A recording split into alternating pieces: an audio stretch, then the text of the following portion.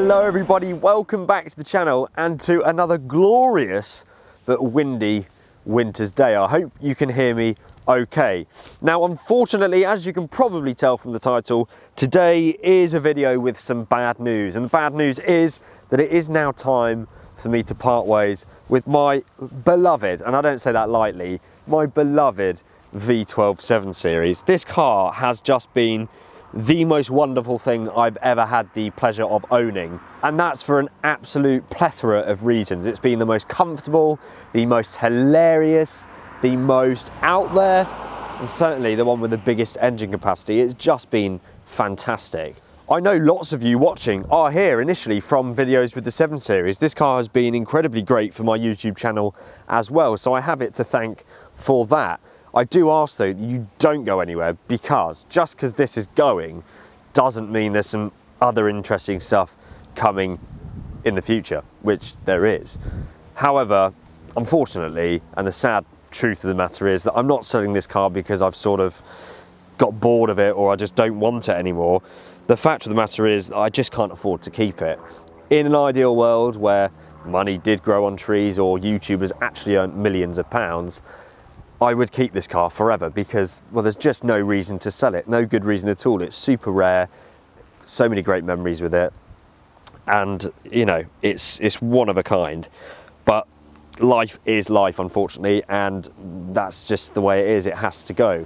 So, of course, that's very upsetting, probably for you, but mostly for me. It's tenfold for me because I am the lucky one that gets to drive and enjoy and own this car, and I'm going to miss that so much. But like I say, I'm not going to miss it too much because there's plenty of other awesome cars out there, and who's not to say that in the future when things are a little bit better financially, I might be able to get something like this or this very car back again, especially if one of you buy it. So I guess I've got a bit more explaining to do. We might as well, as the weather's quite nice and the car is running so well actually, take it out for sort of one last drive, I suppose, and I can talk to you whilst we do that a little bit more about what my decision process is, because I realise lots of you will probably be a little bit surprised and upset, but there is, you know, good explanations for it, unfortunately. So let's enjoy this V12 one last time on the channel, although having said that, if the car doesn't sell, then we'll be seeing lots more of it. Can I just point out actually as well, before we get in the car, it is muddy right now. You can see where I'm filming currently. We're in a farm. The car's muddy. Sadly, it's not been used for a couple of weeks, so I haven't had it cleaned. And so obviously before it gets sold, it's going to be fully cleaned and it will be looking at its best. So let's get in the car, let's start it up and try not to blow anyone's eardrums and just enjoy it one last time.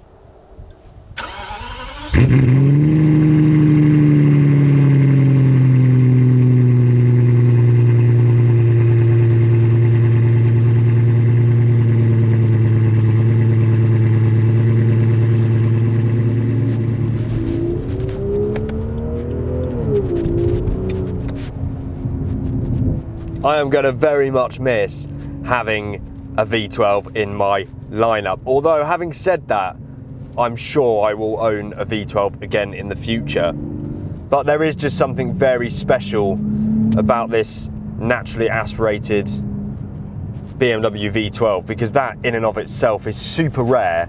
I mean, about as rare as a reliable politician, to be honest. Really, basically non-existent anymore. So it's going to be a real shame, obviously, letting this car go, but ultimately, life is life. I'm not TGE, I'm not Shmee, I don't seemingly have unlimited funds.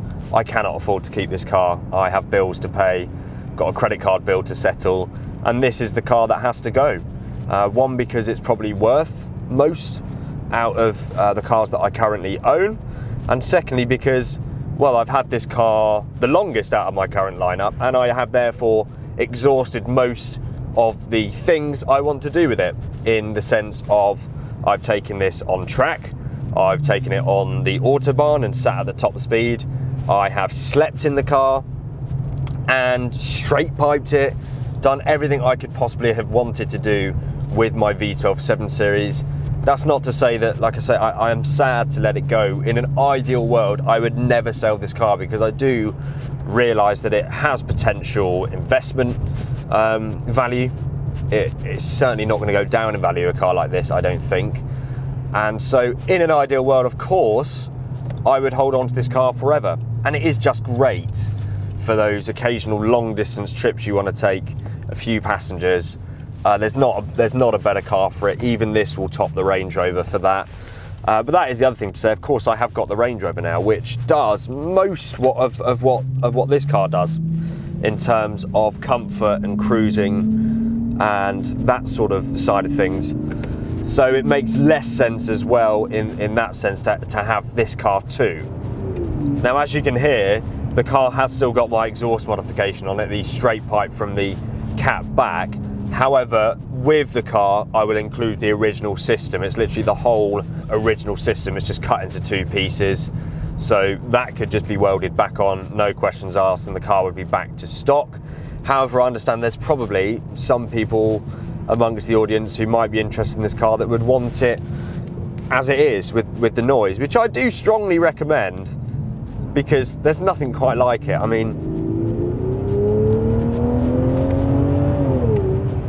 that sound, it's so addictive, so addictive. So it is how it is for now. Of course, you can change that however you like in the future. The other shame with selling this car is that, to be honest, it's probably in its best condition it's been since I've owned it right now, because it has spent so much time down at RBM having everything fixed. It's crazy. And actually, when I looked at what I've spent on this car, it's well, it's over £4,000, and I've only owned this car, what, 9 months, if that? About 9 or 10 months I've owned this car, since January at the start of this year, and I've spent £4,000 on it. And to be honest, nothing has gone wrong on the car in particular. These are all just preventative and additional things to just keep it at its best. So a forewarning to someone who may want to buy this car, although I'm pretty confident that right now it's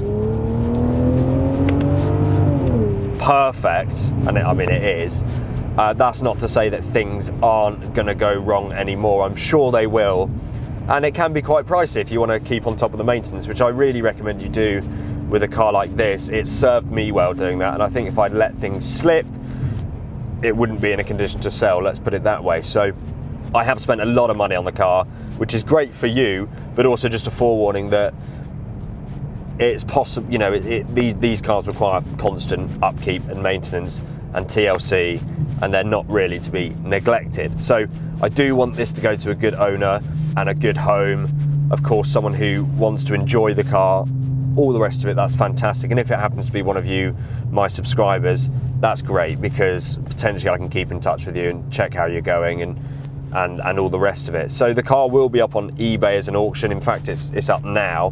When I sold my Z4 on eBay, it didn't go to plan really. The bidder that won it decided that they didn't want it, which is just really not cool. If you bid on a car, you are prepared to buy it if your bid should win. So please bear that in mind. But that really sucks. However, I'm going to give eBay another go with this car. I just think it's the best way to offer it up to everyone. And of course, if you desperately want the car, I will happily speak to you or take offers, and we'll have to work that out with the auction side of things. However, yeah, I'm going to put it up as an auction because I think that is just the fairest way to let everyone have a chance at getting the car. You might be wondering why I'm not using collecting cars or an auction platform like that. Well, as a buyer, they're not the best because they charge a minimum of £600 to you as a buyer's fee, and in fact that is 6%. So if this went for say 10,000, it's £600. So it's a minimum of £600. So that's not great. And also, collecting cars didn't want to value this car at more than about £5,000, which I thought was a little bit unfair, and potentially said they don't really understand what the car is. So wasn't too impressed with them. In fact, they sold the number plate that's on this car, V12 OK, and I wasn't very impressed with them when they did that either. So that's why I'm not using collecting cars. I'm sure they're great and they work for lots of people. They just weren't too fantastic with me. So that's probably enough waffle. Check the eBay link. There should be all the information you need to know. if you are really serious, do get in touch with me directly if you want to know anything else on Instagram. That's probably the best place, or drop me an email, hello@itsjoel.co.uk. In fact, that's probably the better place to get me if you've got quite a lot to ask. And along with that, I can send you some more photos and anything else you require. But I am sorry from the bottom of my heart for the people that love the content with this car, that I'm letting it go. I mean, it's my fault really that I've spent so much money on different cars, on that bloody Range Rover, and I've got myself into the position where it needs to go from a financial perspective. I can't really afford to keep it. And I'm not ashamed to admit that. I'm not ashamed to admit that at all. That is just life. I think for most of you guys watching, that's the reality of life. We can't hold on to everything we love. We have bills to pay and we don't earn stupid money. So I do apologise to those of you that love the content, but just remember, it's 10 times worse for me because I love this car. It's my car and I love driving it, and I'm going to have to sacrifice all of that as well. It is a real shame because this thing truly is one of a kind. It really is one of a kind. So yeah, big sad face for this video, but happy face because it's going to allow me to keep the cars that I've currently got and also buy the car that I've always wanted. Maybe not just yet, but when the right one comes up, I do want to get that. It's another BMW and it's got a V10. I think most of you know exactly what it is.